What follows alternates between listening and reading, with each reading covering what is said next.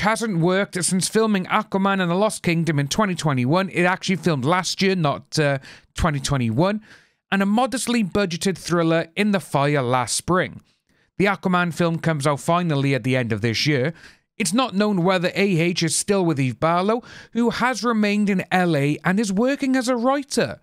At Christmas, Barlow appeared to suggest they had split when she posted an essay on Substack saying that she was searching for optimism at the end of a life-altering year. Well, yeah, she did have a life-altering year because look at what she did in court.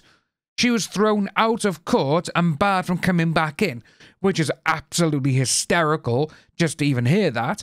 But she literally started giving things to Amber Heard's law firm and the law team false information.